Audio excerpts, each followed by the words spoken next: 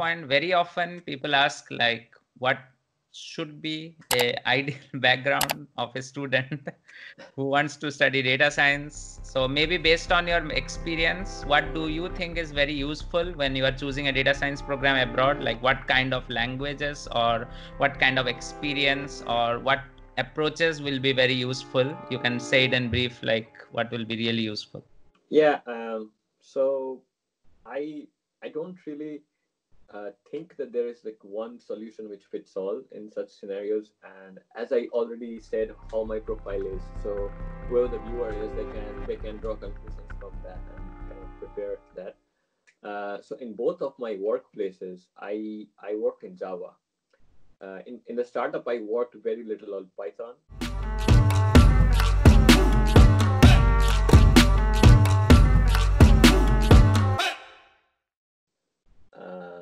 But my main languages were Java and Scala. Scala also like comparatively less than Java, so you can say Java is the most used. But as you see, I got a position in data science, and also I never really did a Coursera course as such or any online courses on the topic, because in my mind I had it that if I want to do data science, I'll do it like properly in a university rather than doing any online courses. Um, and then I had an electronics background. So you see, nothing falls in a quite a streamlined perspective, which you can say, okay, this is the ideal way of doing, and I'm surely gonna get a position. It's so random, and and and you also know, I also as I told that I didn't get positions in many other universities and programs, so it's very random. So, but yeah, I feel. Um, uh, I don't know. So I had in my CV, I was working on a startup project myself with one of my friend. It was housing in Bangalore. I also had a Android app made, which was an extra curricular activity. So I was working, I was doing my job, and I was doing these in the evenings, and I put a lot of effort in that.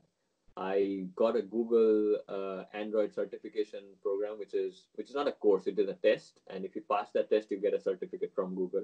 I got that. I had these things in my CV, and I also had this work experience. So if you have work experience, you kind of know how it is to work in groups, and how um, like how to collaborate with people rather than working independently, because group projects are very rare in college level in India. So that aspect, you learn that aspect in work only.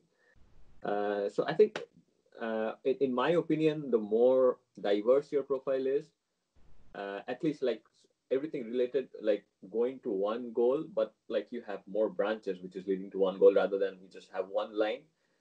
Like you form a tree, uh, as you in computer science language, rather than a linear line.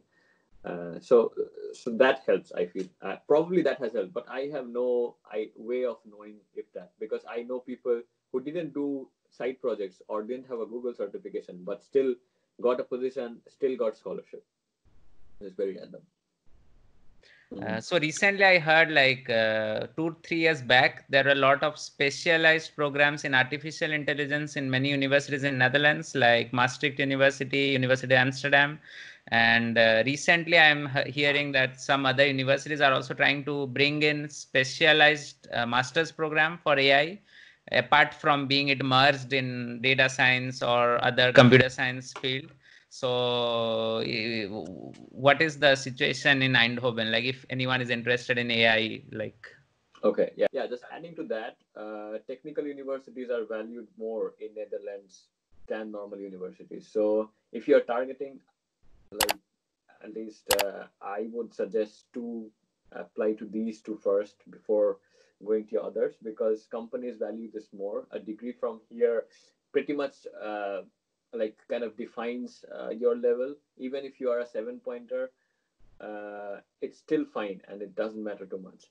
If you are 8, so it's even better. You can get a cum laude, but those are probably more important later, maybe in PhD or something. Not sure, but try to aim on this. And there was another thing I thought of mentioning, but I forgot. about AI. Okay, no.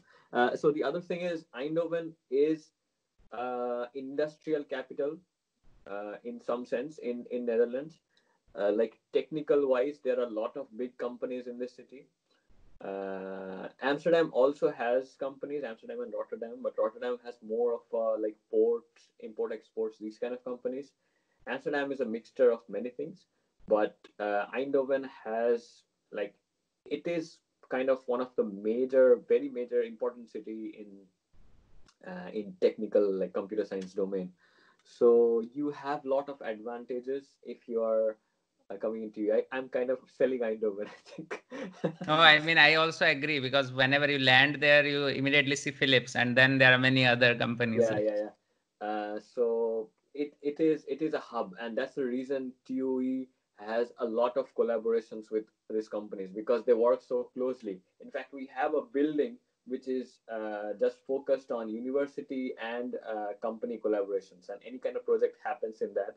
There are equipments there, and like there is a separate building for only the collaboration work. So that is pretty high here. And also, if you are in Eindhoven and if you're looking for a job, that makes your chances much higher to go for a job because you're already in a well surrounded place and you don't have to relocate a lot, less headache. So in that sense, Eindhoven has a lot of advantages. Okay, so keeping aside these 2 points, now coming to the AI degrees. Uh, yeah, like many universities are coming with that, as Sambit just mentioned. So what I heard from my professors here, because they were discussing, especially because of the demand, to make a separate AI master's program, but it was supposed to come this year, but I'm not sure if it actually came. Did COVID impact it, or will it come next year? I'm not sure. You can check it in the website. I'm pretty much sure, or you can just call the university. They will give you all these details.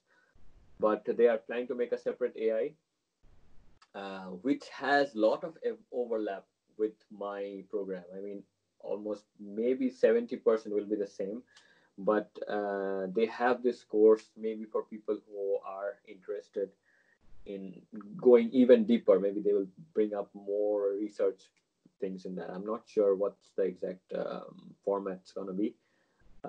Maybe if I can find the course code later on from friends, I can tell Sambit and he can mention it in the description. Okay. And you can look to that. But basically, there isn't a difference. Like if you are going through like this buzzwords are in your mind for quite a while, you know that there is not a difference between data science and AI. These are very much similar, so you can expect the courses also to be very much similar. I mean, if you want a fancy like AI masters in the CV, you can opt for that. But more than half of it is an overlap between my program and that one. Yeah, and let me also mention, just because I'm coming in that, is that I am doing a data science in engineering, which is a more core, more research-based masters. The other one is called data science in entrepreneurship, which is done between TUE and Den Bosch. Den Bosch is that a company in Den Bosch they're doing it with, or some educational institution? I'm not sure, but that has more entrepreneurship stuffs and like how to start your company, marketing skills, and or business intelligence thing. Probably you will find that in details in the website. But there are two masters, but I am doing the first one. Yeah. Okay.